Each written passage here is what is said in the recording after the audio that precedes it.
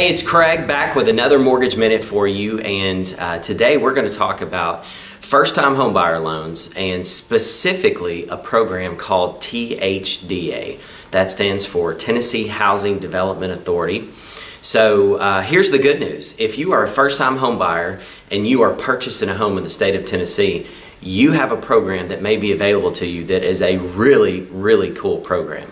Now, a couple of things just to kind of clarify. When we say first-time homebuyer, that actually means somebody that's not owned a residence that's been their primary residence in the past 3 years. Okay, so by definition, if you owned a house 5 years ago and sold it, and you're looking to purchase a home today, believe it or not, you're actually considered a first-time homebuyer. So you may still be eligible for this program as well. But here's some other cool features about this particular program. Number one, it's available potentially to any home in the state of Tennessee. So some of the programs designed for first-time homebuyers are specific to certain areas.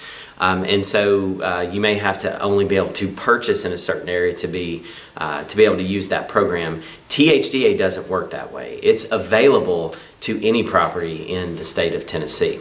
The way it works is this. THDA gives you a 5% second mortgage to be able to use for whatever you want. Okay? Now, the reason it becomes a no down payment option for clients is this.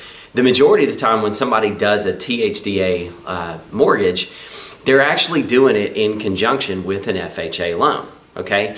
FHA requires a 3.5% down payment.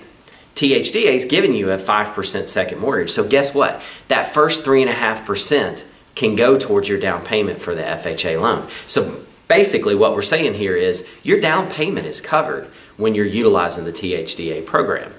Now, for some easy math, let's use a $100,000 sales price, and I'll show you what I'm talking about. So if you're purchasing a home and the sales price is $100,000, an FHA loan would say, hey, look, you've got to come up with a $3,500 down payment because 3.5% of $100,000 is $3,500. THDA comes along beside you and says, hey, no problem. We're going to give you a $5,000 second mortgage, so your $3,500 down payment is covered. The other $1,500 can go to cover part of your closing costs.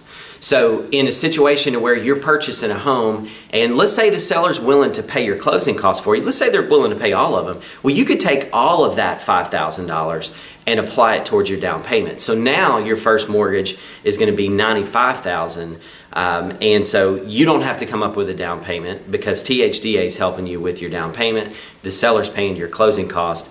Man, that's really cool. You could purchase a home and literally not bring any money to closing.